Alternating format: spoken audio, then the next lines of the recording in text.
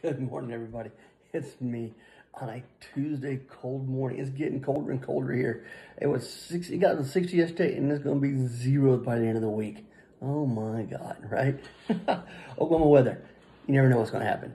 But got my breakfast this morning, got the eggs, got my yogurt, my banana, and my coffee, so I'm set to go, eating healthy, starting the day out right. Hopefully I can keep eating right. My wife Wing has made some wonderful chicken soup with spinach. So I didn't have any spinach for my omelet. But it's going to be really good for lunch and dinner tonight, so I'm happy for that. Got a quick 20-minute workout. I'm still sweating a little bit here. That's not from the cooking over the stove too. I was looking at some different quotes today. It says, why should we build our happiness on the opinions of others? Our happiness should be dependent on us, not other people.